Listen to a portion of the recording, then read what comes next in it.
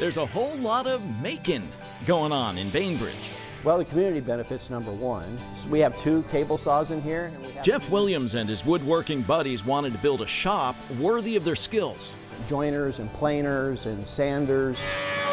The idea grew, and the result is BARN, the Bainbridge Artisan Resource Network, a nonprofit group and spectacular new building with a little something for everyone who works with their hands. Community, in a word.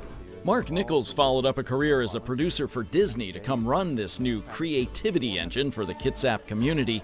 It's a 25,000 square foot facility funded with more than $8 million in donations and a wave of enthusiasm. And they're still coming. Our membership numbers are through the roof. It's a place where people of all ages can hone their skills and learn new ones.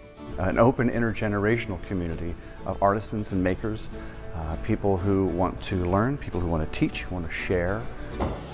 From printing to textiles. Where now we have 11 studios.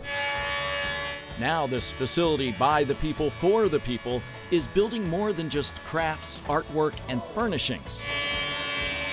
It's building a future. The people wanted to come together to make this happen, and they did.